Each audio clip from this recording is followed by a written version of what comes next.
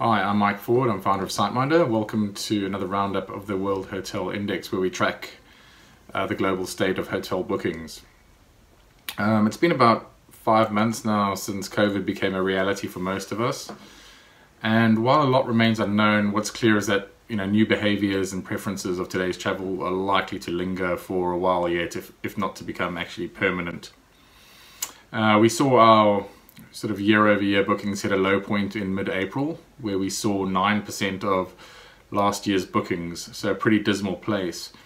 But after that, we witnessed an encouraging and actually consistent sustained recovery taking place until late July. So from the 9% in April, bookings rose until late July, continued to rise steadily, and they hit around 54% of last year's levels in late July.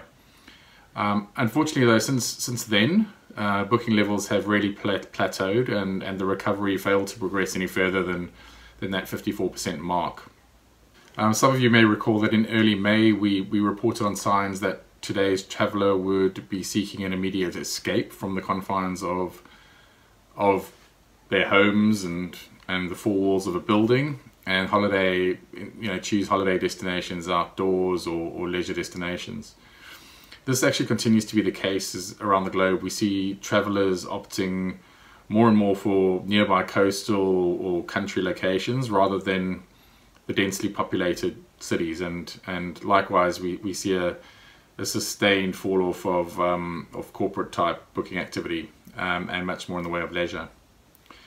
So by way of example, in Australia we see year-over-year bookings in Sydney at 23%, and with the latest recurrence of COVID in Melbourne, year-over-year bookings are actually 4%. Whereas if you look at places up the coast, for example in Queensland, like Townsville, we're seeing year-over-year bookings sitting at around 70% there. So very, very stark contrast. In Thailand as well, we see the capital city of Bangkok at 28% year-over-year booking levels, but 52% in the resort island of Koh Samui. So again, quite a stark contrast there. In the UK, London's still sitting at around 40% of last year's booking volumes, but if you look at Bristol, which is only 2.5 hours drive, you're at 76%. In Spain, Madrid, Barcelona, they're hovering around 26% of year-over-year bookings, but more than 63% if you look at Malaga and that region.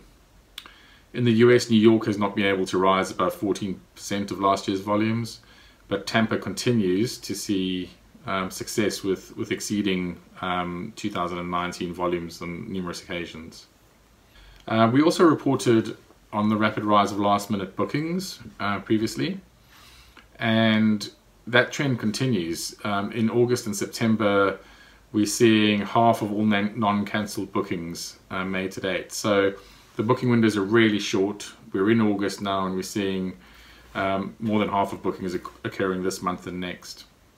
There's some extremes to that, where in Canada, for example, August and September stays currently comprise 90% of all non-cancelled reservations.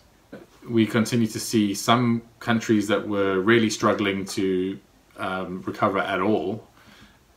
We've actually seen them start to lift and positive trends upwards. So in Asia, we're seeing Indonesia over the last month or two has maintained steady growth, led by domestic bookings, which have comprised 3/4 of all the bookings since April. In Europe as well, we see Portugal enjoying an acceleration in both domestic and international travel.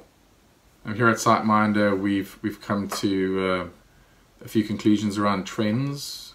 Booking lead times have really shrunk. Now more than ever, extended stays are harder to secure, and every player within the hospitality and travel industry needs to re-strategize accordingly. And a number of hotels have done really well to reimagine their spaces for corporate guests, but the reality is corporate travel is going to remain under pressure for as long as domestic tourism is the only option or the safest option. Putting pressure on corporate travel is also the change in the way we work. A lot of the remote working situations that have developed around the world that companies have taken or opted for may remain more permanent even once we see a recovery. So there's a big question mark over the length of time in terms of how many years it takes for corporate to regain previous levels, if ever. just because of the way we now work. Travel operators also need to be thinking about, you know, how leisure can fill the gaps left in the corporate space. And then I think you know, certainly we're very conscious of our neighbour Fiji, where even hotels are, you know, I've been getting messages from resorts that I've stayed at which are saying, can we donate to help their staff, because they're just not seeing any tourism come from Australia or New Zealand. And so there's huge pressure, and almost to the levels of humanitarian crises developing in some of the island states where they depend on neighbours such as Australia and New Zealand, who are still very locked down. And so it's really important that, you know, we develop these you know, whether it's even smaller travel bubbles, but to try to support these nations as long as we can keep that sensible. So hopefully in the near future we'll start to see that emerge. But recent flare-ups have sort of I guess killed that idea for the next month or two.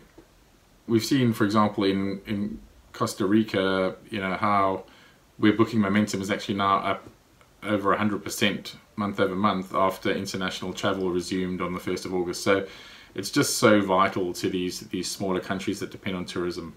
An interesting development in my own home country of birth, South Africa. It's the only place that really surpassed Costa Rica as this month's fastest riser. It's quite interesting because it's got the 5th highest number of COVID cases, but as soon as you know, restrictions were lifted by the government, the country's booking momentum is up almost 300% month over month. So people desperate to get out, desperate to travel after lockdown, even with surging cases. So that's it for this edition of the World Hotel Index update from our side. Please feel free to take a look around if you're already signed up. If you're not, please sign up on SiteMinder.com. And until next month, take care, look after yourselves. Thank you.